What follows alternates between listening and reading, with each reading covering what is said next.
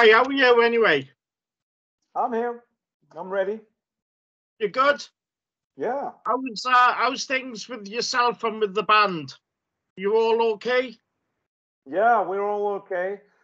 Despite the COVID situation, we recently came back from Poland actually last week, and then we had an issue with one member of the band, the drummer Ricky. He had problems with his COVID. What do you call it?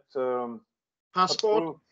No, no, not that. But from his, we're part-time musicians, so we Right. don't make a salary out of playing two or three shows during 2 years. So we need to have a job. Yeah. And from his point of view, his company that he works for, they said it was too risky for him to travel. So they have some kind of policy against that. So we were really put against the fence there, and we tried to get the gig postponed in Poland, but they had already done so many things. It was too late to change it. Yeah. So we actually ended up doing the gig with a Polish drummer. Wow. Yeah, he got some MP3s and some click tracks and stuff on Tuesday, and we played Saturday. Oh my God, he's got to be good then. Yeah, he was a really professional drummer, awesome drummer. I mean, Rick is our first choice, of course, but for this short period, doing what he did was amazing. That is absolutely. And we're all lucky. I mean, we felt good about it, and the promoter felt good about it. So we didn't want to cancel, Yeah. It would have been okay to postpone, but not canceling. So we went with the second option there. It seems to once again, because of this new variant, a lot of bands now just seem to be started to cancel 2022, and it's terrible. I mean, in the UK, I mean, things are getting really, really, bad. Yeah. And we don't have any shows booked yet. We're negotiating with some shows, but most of our shows are in the middle Europe, and we hope those shows will still, be carried out. Yeah. But you don't know. You don't know. I mean, today it's crazy. Well, fingers crossed that they happen, and we could get back to some normality very, very soon. Yeah, I wish people would take the shots, so we would get rid of this. Yeah, definitely. So let's start right at the beginning. What music did you listen to growing up, and can you remember your very first either record or CD you bought? I started out, I'm still, but when I was younger, I listened to the popular music that was going on the radio and such. When I grew up in Sweden, there was only two TV channels, Channel 1 and Channel 2, and they were both public service channels. So there was no commercial channels or anything. And if there were any music playing there was like old people's music or Swedish pop music, ABBA and stuff like that. So, but when I got older, like in my early teens and stuff like that, I broadened my taste a little bit, and there were some other medias coming out, MTV and stuff like that started to build, and I remember the first real hard rock show I saw was this. We had this TV broadcast on. I don't know if you have that festivity where you live, but we celebrate the 13th of December. It's Saint Lucia's. We celebrate. We sing and we have a Lucia with the crown with candles and stuff like that. I mean, maybe it's I think it's incorporated from different, you know, Italian and Swedish and I guess European, you know, old rituals or something. But we always have that on the 13th of December, and that's kind of a festivity for us. And by that time, they, for the first time, Swedish television, you know, the public television, sent a heavy metal concert that went on from 10 in the evening till I think 2 or 3 in the morning the day after.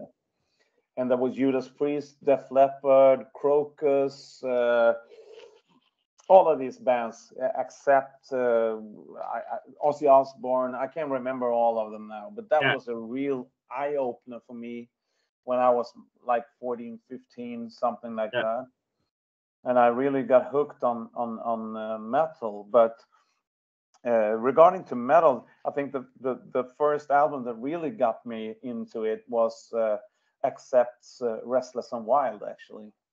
When I heard that song Fast as a Shark, you know,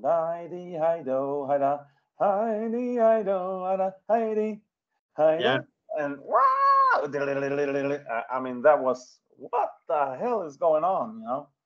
Yeah. And, from then on, it was I was a heavy metal addict. Yeah, my first dip into rock music was Kiss. Yeah. I even to this day now I'm just a massive Kiss fan, and okay, cool. And I've even flown all the way out to America to see them on I paid for my meet and greet and my ticket, and I didn't have a great deal of money, so I flew out. I paid for my flight. I flew out there, got to Omaha, Nebraska, met Kiss, and then in Nebraska, of all places. Yeah, and I didn't have a great deal of money, and I started panicking, and I had enough money to get me, because I had to get back to Detroit to fly home, and I took a Greyhound bus all the way back, and what a journey.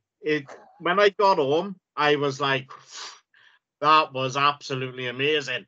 But at the time, it was so bloody scary. It was yeah, you were on your own too. Yeah. Oh wow. Yeah, and fair play. How old was you? Oh God, this was in 2004, and you were like 5. Yeah,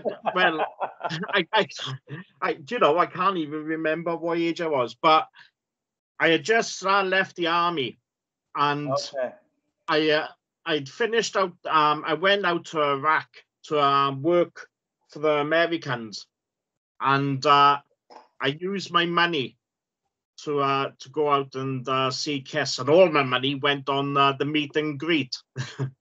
But wow. Yeah. But you brought some stuff back home then, I guess. Pardon? You did get some stuff to bring back home then. Yeah, not a great deal, because I didn't honor at the time. They're supposed to have sent me like a package, but I never got it. Wow. So that's too bad. Yeah. I never was a real. I always appreciated Kiss, but I never was a hardcore fan. Yeah. I actually played in a Kiss cover band, you know, with makeup and wig and everything. Wow. Yeah, I played the part of Paul Stanley, actually, in a Kiss cover band, but I never was really a hardcore fan. I like you know, they've done many albums, and I like kind of, if you put songs together that I like, maybe they come up to 2 albums. I don't know. Yeah. But they've done some great stuff, of course, but not my favorite band. No, they my taste goes all the way from Neil Diamond all the way through to Mayhem and Yeah, Behemoth. okay. Okay. Yeah, So I'm also wide in my yeah. taste, so there's everything from opera to jazz to whatever, you know. With everything which is going on with the pandemic at the Mm-hmm. moment, what was it like for yourself and the members of the band during last year? Well, was many of you struggling with mental health issues, with depression, or did you focus on the new album? Actually, you know, Sweden didn't really lock down like the rest of the Europe. We had a milder kind of lockdown where the restaurants shut down at 8 in the in the evening, and you know, you had to wear a mask on commutes and stuff like that. But we never really locked down like that. I've been working out of home. I have a job as I'm a key account manager at my job, so I can do most of my job from my own home, Yeah, and a lot of stuff like that. But you know, what really took a toll was that we played our last show before these two we made now this year, but we played our last show in 2020 February, our last live show with the band Evergrey. We did two Swedish shows in Malmö and Stockholm, and after that there was a void, you know. yeah. Nothing, you know, and a lot of close friends got sick. I got sick. I spent 6 days in hospital actually Wow. because of COVID. I recouped and I'm feeling just as fine as I did before, so I'm lucky perhaps. Oh, But you know, it's taken a toll on everything, you know, and all these things that you were looking forward to, festivals and stuff that you were supposed to play, they've been postponed. yeah, Luckily, we haven't been kicked off, so they will happen in next yeah, year. I wish anyway. So, and you know, it got us time to do these 4 cover songs that we wanted to do something else, you know, and just then because recording cover songs doesn't take that much out of you in terms of writing songs. You know, writing songs takes a lot of more effort, you know, to do something from the scratch. yeah, But we wanted to, you know, make sure that people knew that we were alive and well and kicking, you know. yeah. So we decided to do this four song EP and release a song a month, and I think it's turned out great. And now we even played 2 shows in Germany and Poland. So I mean, we're back on track, I guess. Nobody's got any problems mentally, what Yeah. I know. That, Not more than usual. yeah. I I did my review the week it was being released, Hmm. and I put it on in my car, and so I didn't get the chance because like Sorcerer, right? Click on that, and because I only get the links. So I was Yeah, driving, and I hadn't read that on it yet or anything. I just wanted to have a listen in the car. yeah, And I was driving along and I was like, wow, this is amazing. What absolutely brilliant songs. And it was only when I got home, I realized they were covers. You'd made them your own. yeah, exactly. It's a Babylon. I was blown away. I was like, oh my God. I actually thought you had just written a song called Gates of Babylon. I didn't Okay. realize it was a Rainbow song at the time. Mm, And then I was like, yeah. yeah, it sounded familiar, but it was amazing. And then when I got home, I went into the actual files and I was like, good God, they're all covers. Yeah. Yeah, I mean, we won. You know, if we talked about this, you know, in this or that, we looked at, you know, pop songs and you know traditional songs. Should we do something with this and that? And we never felt like that would be, you know, our thing. We wanted to do something to pay homage to some of the influences we had, you know, from when we were kids. And there in the group, in the band, there is quite a wide spread of you know, age. Where we are four of us are in my age. I'm the oldest, but the other guys are almost 50 or turned just 50. And we have a Canadian bass player that's 37. So we have different, you know, influences, but we could reach, you know, we voted on a couple of songs, you know, and these were the ones that we felt that, you know, this is something that we want to do, and it's also something that kind of reflects what we're doing today, you know, melodic wise and instrumental wise, you know. So they are huge influences to what Sorcerer is today, you know. Maybe not in the 80s, you know, when we started, it was only Sabbath and Candlemass, you know, and all those other doom acts, Count Raven and whatnot. But today we have our own, you know, there's only me and Ricky, the drummer, left from that period. So we got two new guys on the guitar and a bass player from Canada. That's crazy. So, I mean, so it doesn't sound, we have progressed, you can say, from that point, you know? I give it a 9 out of 10. I was blown away. It was amazing. Oh, thank you very much. Yeah, it was brilliant. And like I say, I was driving. I didn't have a chance to read the thing. I did the write-up, and I just put it on, and I was like, oh my God, this is absolutely brilliant. And it was only when I got back I realized, by listening to it and then doing the read-up, it's like, hang on, this is Rainbow. Yeah. And, you made it your own. And yeah, of course. I actually And we prefer wanted to do that. different. We wanted to do that to all of the songs, really. But the Ozzy Osbourne song, I mean, it was too good to change.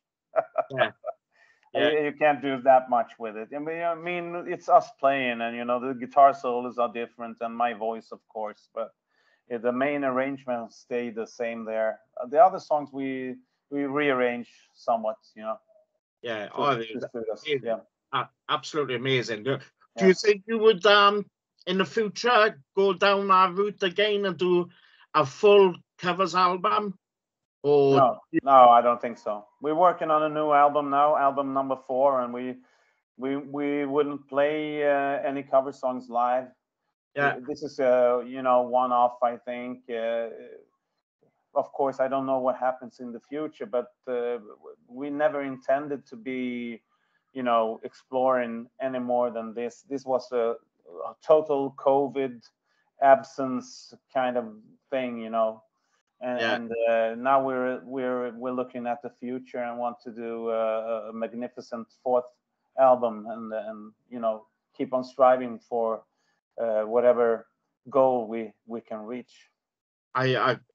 I can't wait to hear the when it's finished. It's got some really spectacular songs. I think it's gonna be awesome. It's not written in total yet. We have like 6, 7, 8 songs that are really, really good, and we will continue writing until we're satisfied. Oh, amazing! I can't wait. I absolutely can't wait. On to touring. Going on. Have you made any plans for the rest of the year, or are you waiting till 2022? And if so, whereabouts do you think you'll be starting your tours? We're not really a touring band. I mean, we're quite old, and we have families, and we have bills to pay, and you know, we're not Iron Maiden, so we can't really, you know, afford to go out and play for, you know, 2 months in a row, because there's kids and family issues, and I don't think, you know, I did a lot of that stuff when I was in my 20s, and I'm not too keen into that. We Yeah. have, as for now, we have 4 or 5 festivals booked. That's coming up in spring and summer, and there are talks about some shorter, 2 weeks in the spring and maybe 2 weeks in the fall. We'll see. Our booking agency is working on, trying to put something together, and absolutely, we want to be out there and meet the fans more, Yeah. but also not to, we're not doing it to any price, Yeah. achievable. We need to have sustainability in our private lives, and economy and everything. So, but we'll we will do maybe 20-25 shows next year, and that's Right. what we'll do. Finally, before you go, Yeah. do you think there'll be any UK dates, like a one-off, or maybe Bloodstock or Download festivals? Well. Yeah, well, there are some discussions going on. I can't tell you anything right now, but sure, we are discussing with the UK and some promoters, and I really, really hope that this Omicron thing that's going on in the UK now is fading, because if it's going this as it is now, I guess nobody's gonna go to UK. I'm sorry, but there's no way, and it's too bad. But we were negotiating, and we would love to go to UK. I mean, we've never been, and we heard so much good about the UK, and we actually played in Wales once, and Now that was that's really. where I live. Yeah, okay, you're a Welsh. Okay. But yeah, we played on that. What's that called? I don't remember now. Quite a long time. What? Steelhouse Festival? No, it's some kind of festival that takes place in a recreation area in Wales. I don't remember the name of it now. It was in. Huh? Is it the Eisteddfod? Yeah, could be. We went to Manchester and we drove all the way, I remember. And it was like what do you call it? Trailers, parks, and stuff like that. And there was a lot of bands playing. I mean, Jolene Turner and a lot of stuff was there. It was great. It was wonderful. It was I don't remember the name of the festival though. Was it up north? Yeah. Yeah. Mountains and snow. We saw snow on the peaks and stuff. Yeah. I don't remember the name of it. I'm sorry. 2016 or something like that. Hard Rock Hell? Yeah, something. Yeah, exactly. Yeah. That was the one. It was great. That was great. We love to go back to that place. It was beautiful. Yeah. Looks like something out of Lord of the Rings or something. It was an amazing country. Well, I live down south. Okay. South Wales, and you should see all the castles. Yeah. Oh my God. Yeah. It was fantastic. Yeah. And all these nice, taverns and stuff on the way up there. There was, we loved it. We loved it. Those festivals on the campsites are brilliant. They are so much fun, and I was going. I've never been to it, but I was going one year. But Ace Frehley was going to a headliner, and he pulled out, and just before I bought my ticket. So he's touring in Sweden this summer. Yeah, he's actually playing. We've got a festival down south called Steelhouse Festival, and he's headlining that. Okay, cool. Yeah, so it's. Well, let's cross fingers and hope that things will pan out, and not. We don't have to do this so much longer. It's horrible. Yeah. This has been absolutely a pleasure. It's been brilliant speaking to you. Thank you very much. Yeah, good luck with whatever dates you've got planned, and I can't wait for the 4th album. I really can't wait. Me neither. And we'll get you over to Wales to play.